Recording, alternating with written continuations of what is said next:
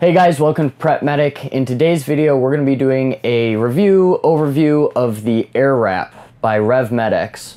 I'm not too familiar with this product, but it was given to me by a friend, so we're going to take a look at it and see what you think.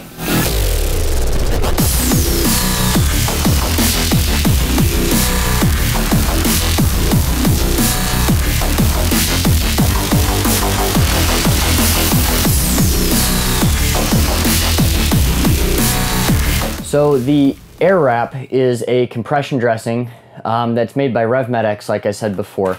Now this company is best known for manufacturing the X-Stat, which is that plunger device for packing junctional wounds that got a lot of hype in the EMS community not too long ago. So this is another product by them, a little bit older, several years old.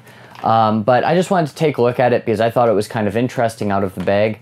Now I'll preface all of this by saying I have seen no studies on this. I have no idea what the effectiveness is on this dressing. So if you guys know something of it or have had an experience, please leave it in the comments down below. I'd love to hear from it. So this is kind of more of just my first impressions, playing around with it a little bit. It's already opened. I apologize. I got excited and I wasn't in a position to operate the camera. So I opened it already. So it's not really an unboxing for you.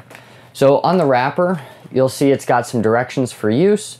Essentially, this is a air bladder in a compression dressing that can be inflated to apply direct pressure to a wound. It's also clear on the back, so if I didn't just take it out, you could see what the product looked like inside it. So when you take the product out, you have two components on it. Now, right away, that worries me a little bit because in a high-stress environment, you rip that open, this bulb gets lost, or this gets lost. It's going to be bad news bears. You're not going to be able to really use the device as it's intended. But assuming you're keeping your head, you have both of these. I'm still kind of intrigued. Let's take a look at it. So on its surface, it basically looks like an Israeli bandage with some plastic bits hanging out of it. As you undo the Velcro there, it has the stops, just like an Israeli bandage. So if you slip, this isn't just going to fall to the floor. And then you have your air bladder here, and it's this side up, so this side to the wound. Now you'll notice that on this wrap, there's no padding or anything that's gonna, I guess, absorb the blood or keep the blood from coming out, kind of like you have on the Israeli dressing. It shouldn't be that big of a deal because your main goal is pressure. You don't really want to just absorb all the blood, so I think this is probably okay. And then this bladder. So just looking at this, you've got a Lure-Lock tip here, and you've got a bulb syringe similar to that on a blood pressure cuff. So if we take this, we can insert that there and blow the bladder up. And then this actually has a valve on it, so it can leak air there. And then they say that there is a ball that will pop up in here that tells you when you're at the max pressure, and it's not applied, so it might not even pop up. To release the air, you just undo that. Now it is worth noting that when you just take this off, it should just hold the air there, but I don't know. I haven't really tested it to see if this will deflate over time or not. I know that's one of the big issues with, say, using a blood pressure cuff as a tourniquet, is they will deflate over time, and it's not a good long-term option.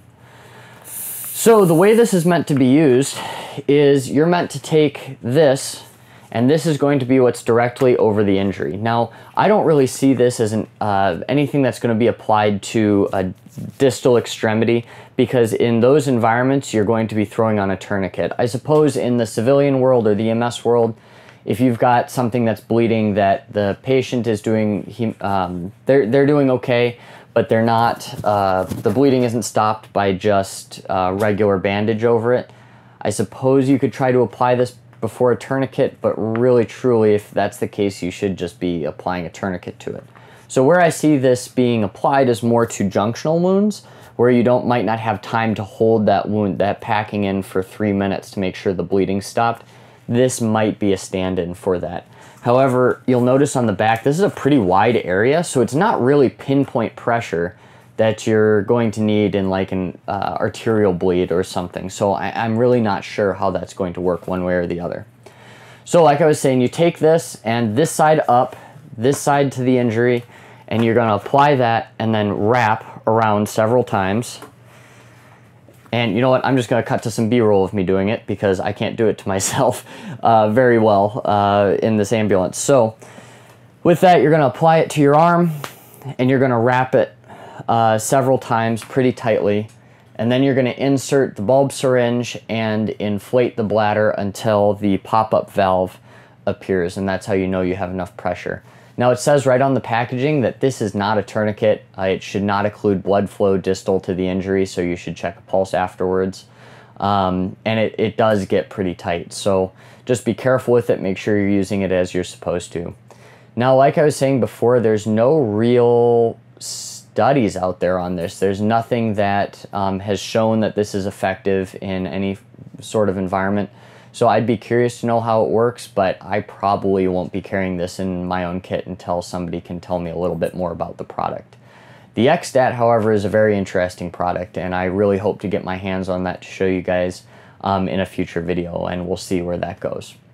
Thanks for watching, guys. That's all I have for you today. I know it was kind of a shorter video.